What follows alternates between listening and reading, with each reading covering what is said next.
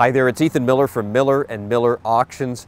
September 10th is fast approaching, and wow, have we got an exciting sale planned. It's the Fenelon Falls Horseless Carriage Museum sale, and we have a horseless carriage right here with the wow factor. This was a cornerstone in the museum for years. It is now featured in the sale, the 1907 REO touring car. This vehicle has coolness embedded in every square inch. Take a look at the wooden fenders.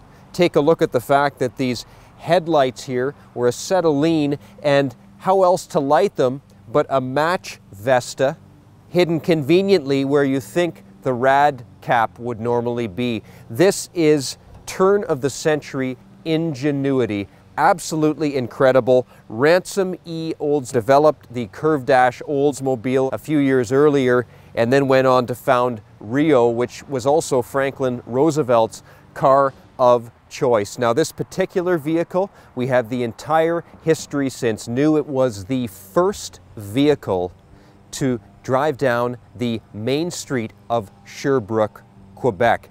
George Henry Gray Sr. had his mind set on owning a horseless carriage, but at that time you couldn't buy horseless carriages in Canada. They weren't making them. So he had to go to Lansing, Michigan. He walked to pick up his REO, and on the way back, something went terribly wrong.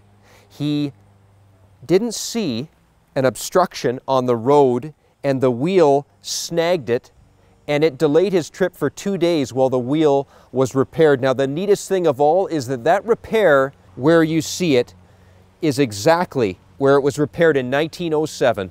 1, 2, and 3 nuts. What an incredible vehicle here with a full Canadian history. This vehicle is estimated to sell between $40,000 and $60,000. You can check it out on the site. It's at millerandmillerauctions.com. Follow the link below.